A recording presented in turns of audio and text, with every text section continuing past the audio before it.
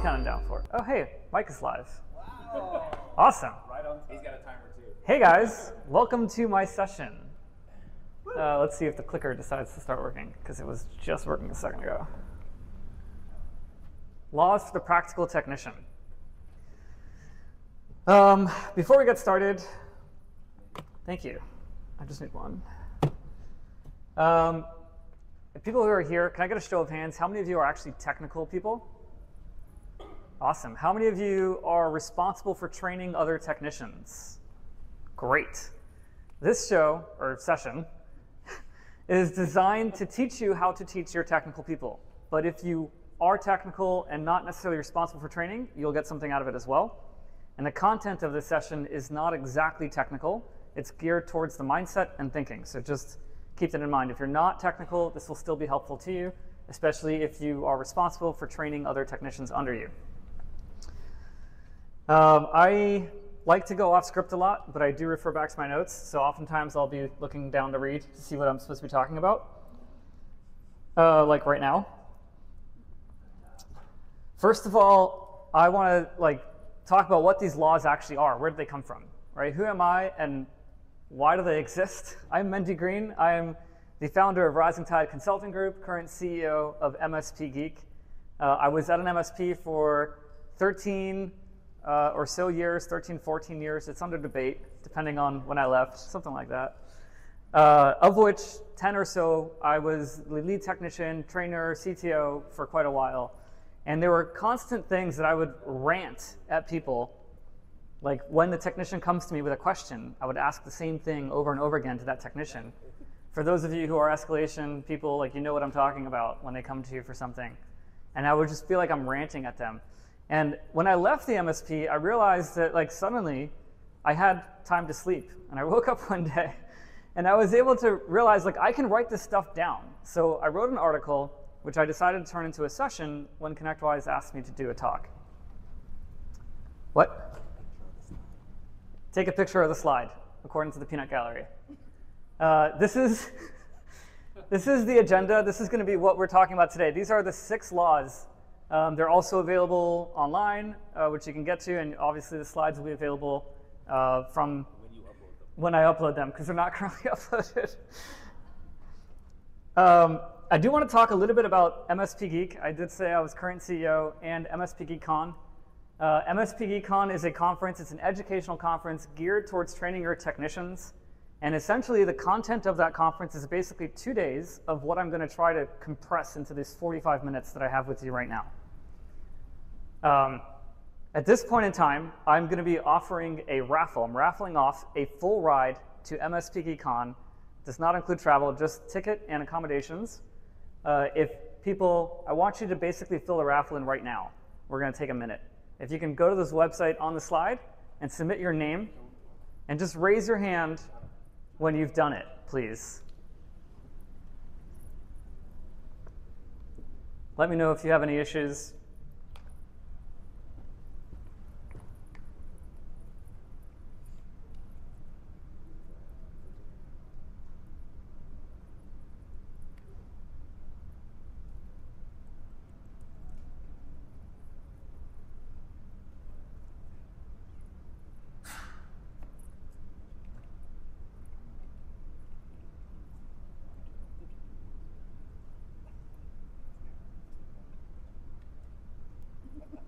Has anyone been able to pull up the site at this point? Yes. 404. Did you do ITN Connect at the end? Anyone else get the site? You can't submit? Yeah? Okay. What if I tell you that the first person who can get their name submitted wins that prize? There's a spoiler alert. The website was designed to be broken. And what we're talking about here is the technician mindset. Well, what I just demonstrated to you is the difference between the user mindset and the technician mindset. When you have a problem on something you expect to work, you run into a roadblock, you get stuck. I need help. I can't fix it. I don't know what's going on. Can someone please assist, right? And this is something that you notice with your tier 1 technicians, or even yourself sometimes, or your customers. When they run into a problem they should have the capacity to fix themselves, and they just don't, it's because the mindset, the context that they're running in is the user mindset as opposed to the technician mindset. The website, there is a way to make it work, by the way. If you want to try to make it work after the talk and get your name submitted and come to me, the prize still does exist. But please don't do it right now, because I want you to pay attention to the rest of this session. But the idea is that when you have a problem, you want to keep an open mindset to make sure that you're approaching it with a problem-solving approach. All right, so there are a couple things that we want to do. Well, number one is we expect issues. If you expect things to work and then it doesn't work, you get stuck. If you expect problems, you already know how to handle it when it comes up. You may not know how to fix every single problem, but you were expecting a problem, and so then you're already geared towards solving that challenge when it happens. I had something else I wanted to say, but I can't remember it right now. But let's move on. Problem-solving approach, right? It's pretty much the same thing that we just talked about. We want to make sure that we're seeing the problem as a challenge to solve, as opposed to a roadblock that gets in your way. And then, of course, the context matters. What I just demonstrated for you, which, by the way, took way too long to think of than it should have, trying to find that way to demonstrate the context between the user mindset and the technician mindset, right? This is what we're talking about. The user mindset puts you in a frame of mind where it makes it difficult to solve the problem, where the technician mindset sets you up for something to go wrong and for you to be able to fix it. Actually, I just remembered what I wanted to talk about. As a technician, I get asked questions all the time, obviously, right? And for me, the response that I engage in, because of the amount of my habits and behavior, is completely different than what you'd normally expect. So whether it's a friend, a family member, or someone at work comes to me and says, hey, Mendy, I'm experiencing this weird issue. The internet's not working. Or a weird thing is going on. XYZ is broken. My response to that is, that's not weird. If you had any idea what it would take for the internet to actually work, the deck of cards, the house of cards that has to exist for everything to align perfectly for the internet to actually work, what's weird is that it works at all, right? So like what we need to do is figure out which part of the house is now broken so we can identify why it's not working this time and then get it working again, right? It's not weird that it's not working. It's weird that it even worked in the first place. It's a completely different shift in mindset, right? We expect the problem and we approach it with a problem-solving challenge. The thing that we want to do, going back to the context of teaching your technicians for a minute, right, is we want to make sure we specifically structure questions to set your mind specifically, right? It's very easy to fall into the user mindset. It's very easy to expect things to work. If you ever heard of the 5 Laws of Cybersecurity by Nick Espinoza, one of the things that he says, one of those laws is humans trust even when they shouldn't, right? This is a problem. I don't know if it's a problem. Maybe it's a good thing that we have, where we trust things to just work. We trust things to just happen. We see someone, we make a connection, we trust them, and so on and so forth.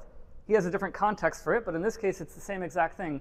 We expect technology to work because we see it working every single day and we interact with it every single day, right? So it's very easy to fall into the user mindset and just, I got up here and said, submit your ticket, submit your raffle, and we'll go ahead and raffle it off, and everyone went ahead and tried. It's supposed to work, right? And then suddenly I turned it into a challenge, and now your entire mindset shifted. It's using the question to set the mind, right? I don't know if you can read that small text up there, but basically when we're talking and teaching your technicians, we want to make sure that you can demonstrate the mindset, the user mindset versus the technical mindset, so they can understand the difference and recognize it themselves, right? The next law that we talk about is reading the entire screen. This is something that when I say rant, I mean I would literally rant at someone. People who worked with me at my MSP can vouch for that. There's one person here, another one who works with me today. It's something that we see all the time, right? If you're leaning over the shoulder of your technician and they're doing something because they're asking you for help and they see an error message, what's their first reaction, right? They click through it. Have they read it? Do they know what it says? Did they even like they're feeling pressure because you're over their shoulder? And so they just like, oh, sorry, that came up, like click through it. And you're like, what did that say? Oh, I don't know. Well, then how do you expect to fix it, right? If you don't know what it says. Pay attention to what's being done, what the user is doing. Pay attention to what the screen is telling you, because everything it does and says matters.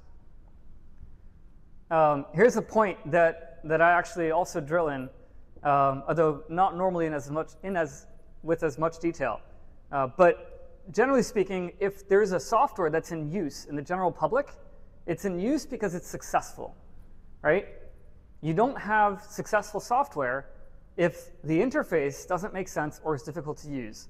That's the idea. Obviously, there's a very wide scale of what that could mean. But for the most part, within the context of the person's job, the user's job, not your job, the context of the user's job, the software makes sense to them, which is why that user is using it, right? And so from that perspective, in order for the software to make money, it has to make sense, it has to be usable. All that you have to do as a technician is read the screen, explore the software, find out the context it's being used as, understand the terminology, right? Talk to the user. The user will tell you what it is they normally do, how things are supposed to happen or not happen, right? And then you, the technician, with the technician mindset, will figure out what's missing and fix it from there, right? I have some other small text on there that says, oh, this is a great example, right? If I were to tell everyone to stand up, close your eyes, and walk around the room, how many of you would do it? Yeah, you would. Okay. One person. Right? But like generally speaking, you're like, why would I do that? I don't want to walk into a chair or a wall or somebody else, right? But if I tell everyone to stand up, look around, and take one step to an available space, suddenly you all have no problem doing it, generally speaking, except for the troublemakers who are like, well, why? Why should I do that? Right? But the point is that you're not going to go somewhere if you can't see where you're going. And if you can't read, if you're not reading the screen, you're not reading the error message, you're not understanding what it is that's going on or what they're doing, why are you even trying to fix something when you don't understand what's happening?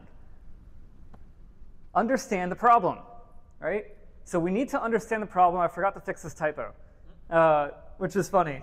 This is meant to say, understand the problem at least as well as the person asking you for help. I have this wrong. Yeah, I didn't fix it, even though I was specifically asked if I fixed it, and I said, yeah, sure, right? No, this was not fixed. We want to make sure that we understand the problem at least as well as the person asking you for help, right? Because there's no way that you can fix it if you don't understand what's going on. As an escalation engineer, how many of you have had a technician under you come to you and say, hey, I have this problem here and here, and you say, well, what's going on? They go, I don't really know. Or what's the error message say? I don't really know. Well, have you tried this? Oh, I haven't really done that. Right? Or they'll come to me like, the user is complaining that they can't open this thing. What is it? No idea. Like, why would you even come to me to ask, right? They should be understanding the problem at least as well as the original user who asked for it, right? Another common scenario that we see with technical support is that the user that we think is the user calls in and says, hey, this happens. We did nursing homes at the MSP. This happened a lot for us. Client calls in, internet's down on wing B or something like that. And they go, oh, that's weird. We didn't get any alerts. We look in it, look, everything's fine. What's going on? I don't know. Internet's down on wing B. And so we're going back and forth.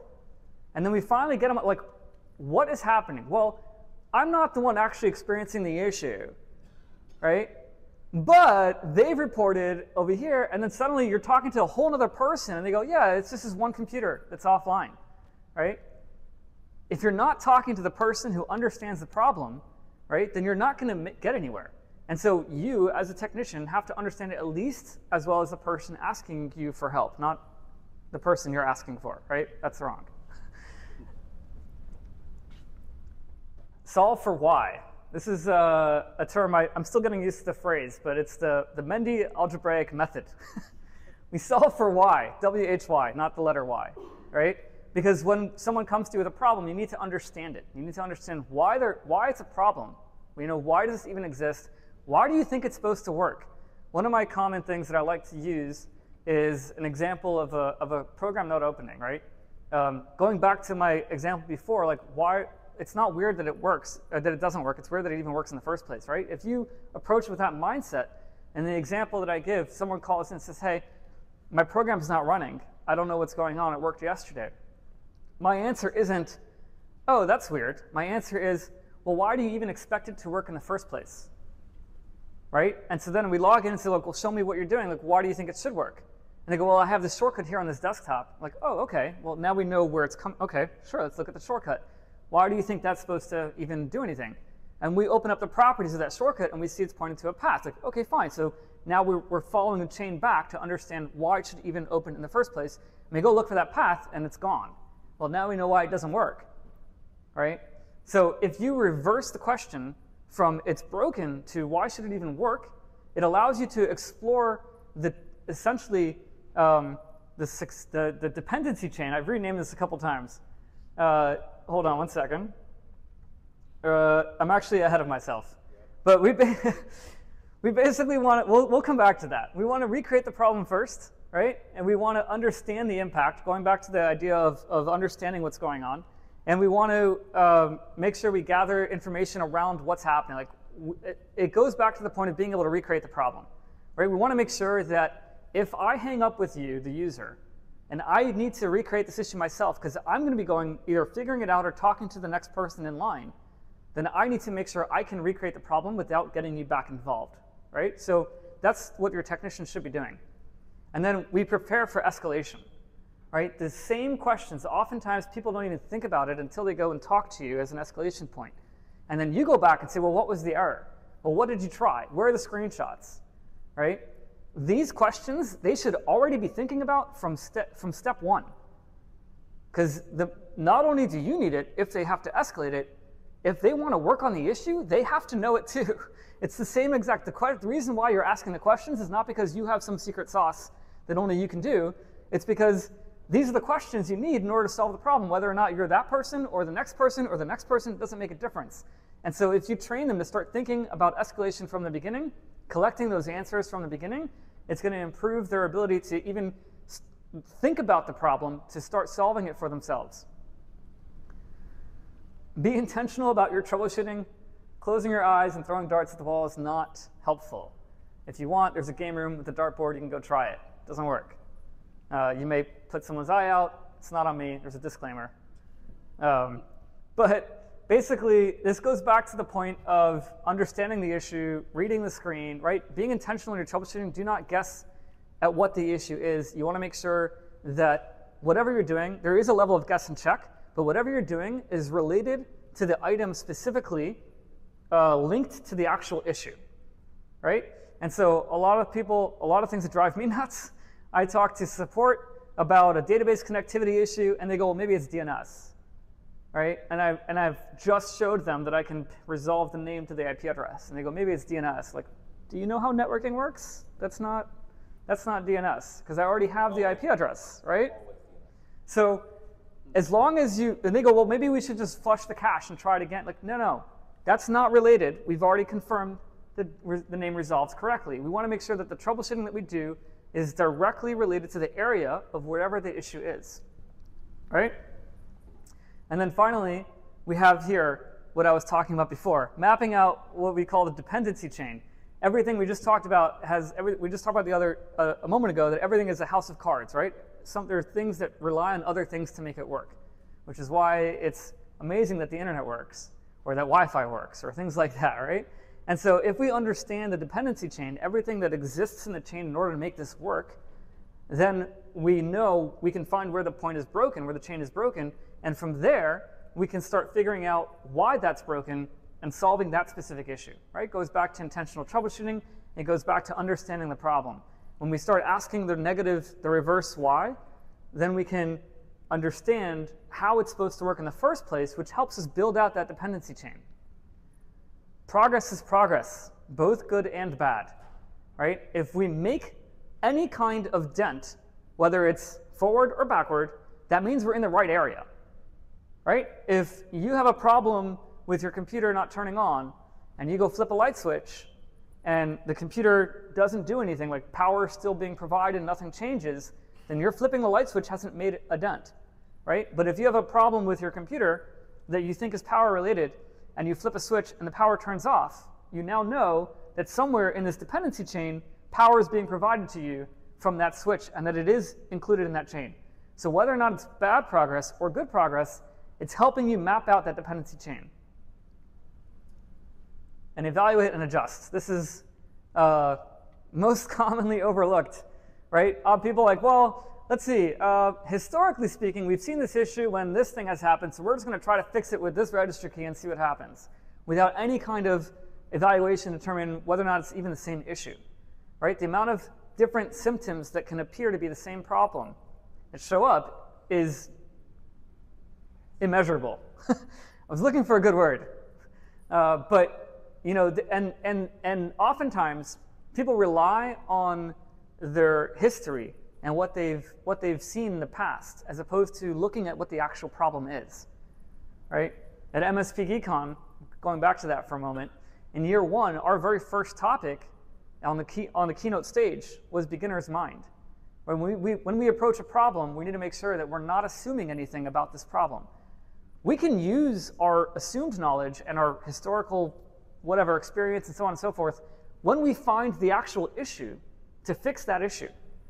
But when someone calls in to report that their cursor's blinking too fast, when they scroll, it scrolls 4 pages at a time, all their pages are being minimized every minute, or their mouse is going erratic, we don't know what the problem is. All we see is the outcome. And so we need to understand what's going on first, and then when we know the problem, we can then rely on our experience to go fix it. Question assumptions. Everything you think you know and are being told, right? Assumptions are the root of all evil, or something like that, right? There's a less nice way of saying that, but assumptions are bad. And at the same time, we tell you in order for you to actually do any kind of troubleshooting and fixing, you kind of have to make some assumptions. But what we should be doing is all the assumptions that we have should be weighted in terms of likely to be truth, right? And what we do is when we are provided with evidence to the contrary of our assumption, we have to make sure we can account for that to say, do I really know what's going on, or do I have to go back and check it again? Expect to be wrong all the time, right? This is something that's going to be helpful because, number one, it's going to help you question everything you think you know. Like, do I really know this? Is that really how it works? Can we go look it up? Oh yeah, I'm right. Or, better yet, instead of looking it up, if there's a way to test it, you can design a test to run through to actually tell you if what you expect to happen is happening or not, right? If you expect to be wrong all the time, it helps you solve for that. The other thing it helps you do is it prevents some sort of bias that occurs. Oftentimes, you may run into a situation where you get, you think you know something because of past experience, and you just assume automatically that's what it is, and you ignore everything else. If you're expecting to be wrong all the time, instead of going, oh yeah, it's probably this because I've had it before, you're going to go, I wonder if it's this. Probably not, but let's find out.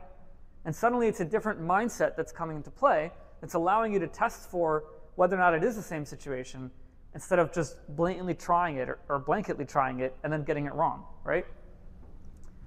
Seek out information. Ask yourself for help first, right? We just talked about in the very first few slides that context matters and that context matters and that you're supposed to use questions to frame your mindset, right? To put you into the technician mindset, to make sure you can frame out what it is that you're working through and that you're not approaching it the wrong way. Oftentimes, even just instead of going to someone else for help on a question, even just asking that same exact question to yourself sets your mind that allows you to go looking for the answer, right? How, as an escalation engineer, it probably happens all the time. Technicians come to you, they ask a question, you go, you already know this answer, right? And how many of you answer a question with a question? I do it, right? And then what do? They go figure it out, right? So even just getting them into the mindset of going through and asking themselves first before they go ask somebody else will get them into that frame of mind where they can start solving that problem. I like to compare the troubleshooting method to the scientific method. So here's the scientific method we all learn in school. I think anyways, it's been a long time for me. I don't remember. But I looked it up online, so it's probably right? And then we have the troubleshooting method that I've designed more or less similar phases for that scientific method. It's basically the exact same thing. When we have a framework for troubleshooting, this is what we should be following. You can take pictures, because I'm not really going to talk about much else on this slide. It's pretty self-evident, although I should check my notes.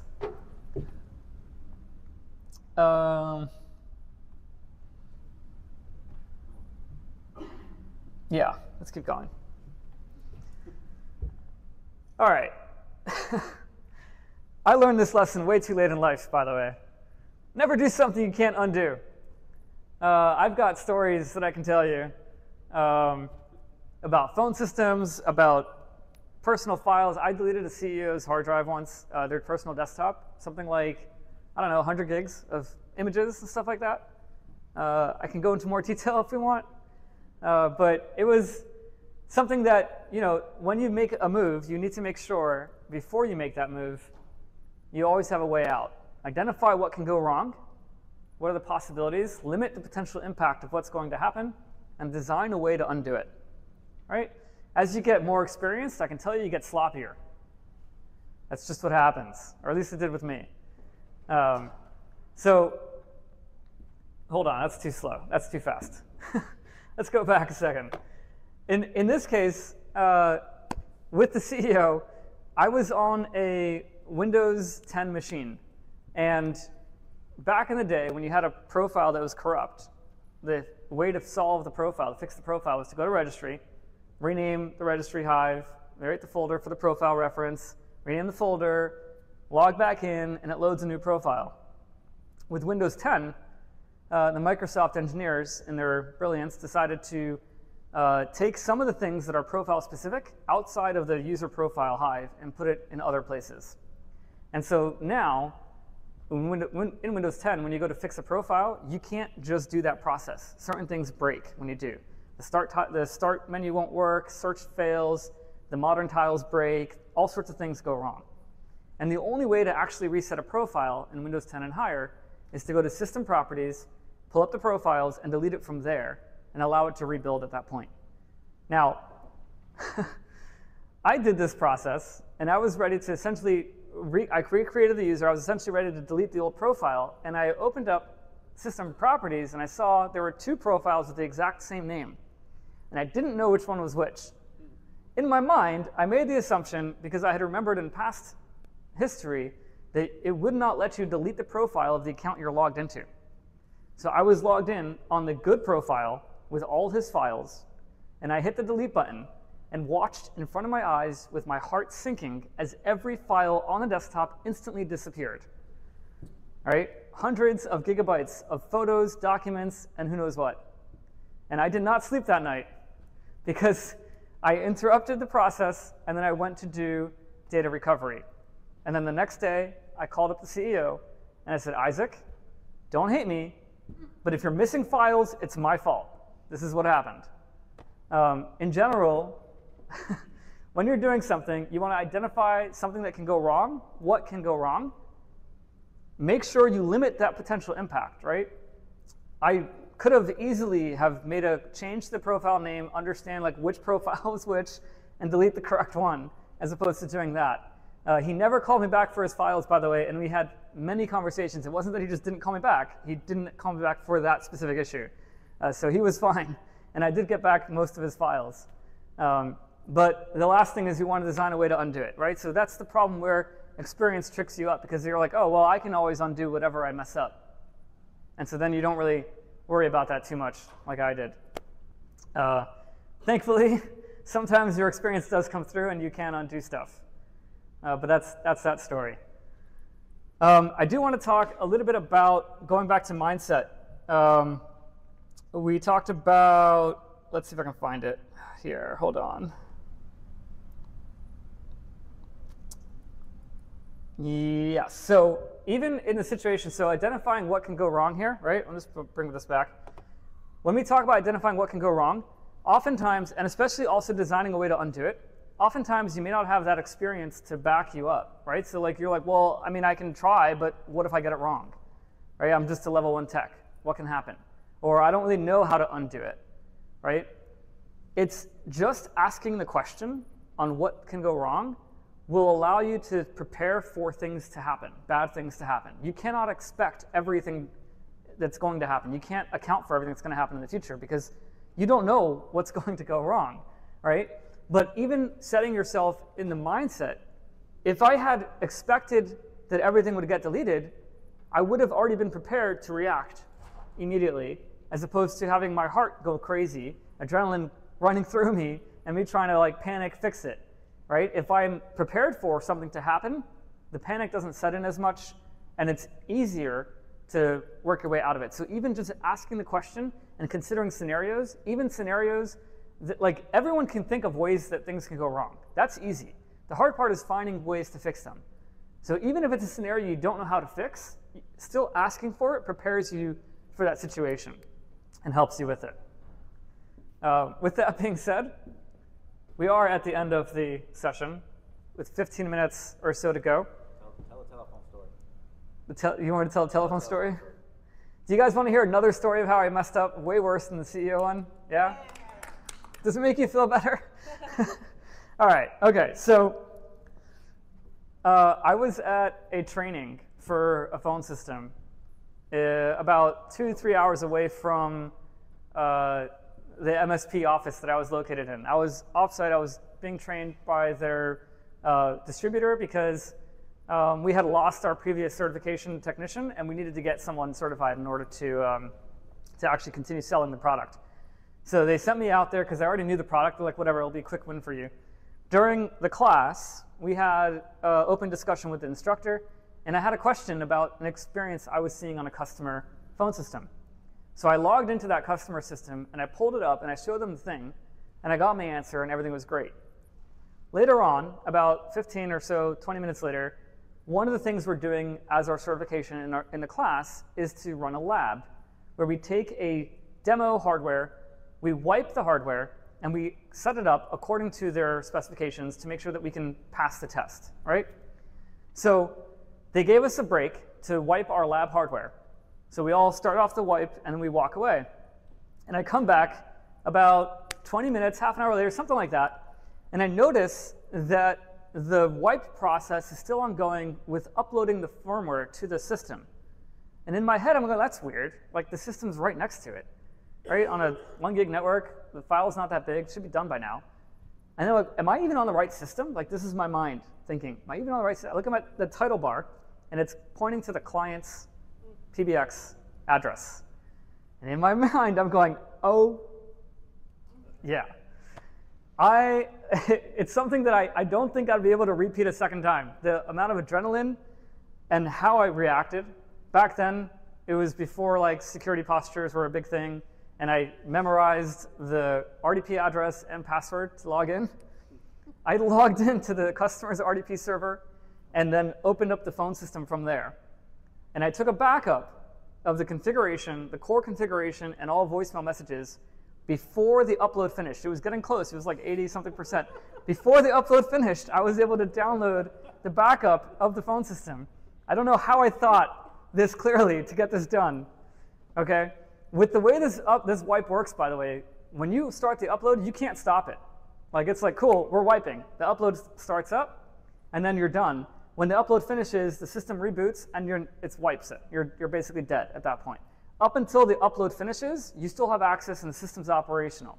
So I'm like fighting the clock here, and I'm fighting the LAN speeds versus WAN speeds, because I'm basically downloading the backup to a local system, which I was able to get the core configuration and voicemail messages off of the system before it rebooted. I got a call from the customer, hey, Mendy, our phones are down. Yeah, really? That's so weird. I'm like, let me look into that for you. I'm like, I'm off site. I'm at a training, but let me find out. I'll let you know. So I go back to the RDP server. I add my additional IP address to log into the phone system, phone on the default IP at this point, and I load up the configuration and the voicemail greeting messages. And I call him back. I'm like, hey, how are your phones now? It looks like it rebooted. And he's like, yeah, they're up now. Okay, great. Have a nice day. A week later, he comes back to me. They're like, hey, it's so weird. When our phone system outage occurred, like we lost all our voicemail greetings. I'm like, really? What about your messages? Are they all there? He's like, yeah, it's the strangest thing. We have all of our messages, but all of our greetings are like default. I'm like, that's weird. We'll look into it. I would not recommend doing that. It was much later where I went back to the client and told him what I did. But generally speaking, that was early days. Always read the screen. Always double check what you're doing. question everything you think you know, and don't wipe your client's phone systems because, it's not fun. Unless you're fast. Unless you're fast. Yeah, I mean, with today's security and all, you're not doing that again. Like, if I had to go to, like, ITGLU or Hoodoo, pull up the password, log in 2FA, and then Duo, and who knows what, like, it would have been gone. Anyways, that's the end of the session. We have any questions? There's a microphone in the center, it looks like. If not, thank you for coming. And it was a pleasure being here.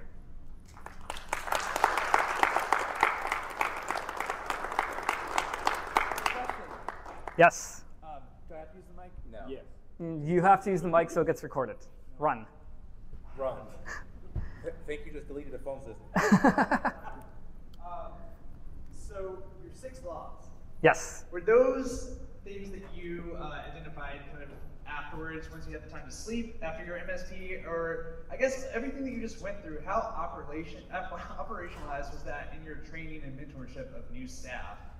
Versus were you just kind of doing these things and now you've gone back through with more clarity that you have the distance, all that? Yeah, let me pull these back up again. So if you missed it the first time, you can take pictures of it again. These are the 6 laws. To answer your question, this was not structured in any way, shape, or form. And the most favorite thing someone tells me, there's someone who's experienced, reads through, because I have an article on this written up. So they read the article, they come back and be like, yeah, this is all really good, but you missed like these 25 things. Okay, let me tell you a secret. When you write a process or a policy, and that process or policy is 30 pages long, nobody's reading it, right? Everything that happens through life happens through iterative improvement. So that's just a side point. To answer your question, this was not structured in any way, shape, or form. These are the most common things that I would say often during the escalation process or during a training session with a technician. It was not in any framework whatsoever. I was at Rising Tide. I was talking to another guy, and I was explaining to him that they were new to being tech, and I was explaining to him the things, and I realized, like, wait a second, I don't know why I'm explaining it now. I can literally I have the time to sit down and write it up. Let me go sit down and write it up. And so I did structure it at that point. But up until then, it was not structured. It was just the most common things that I would literally rant about to technicians. Actually ran. Actually rant, Kyle says. Any other questions? Nope. Okay. Thank you.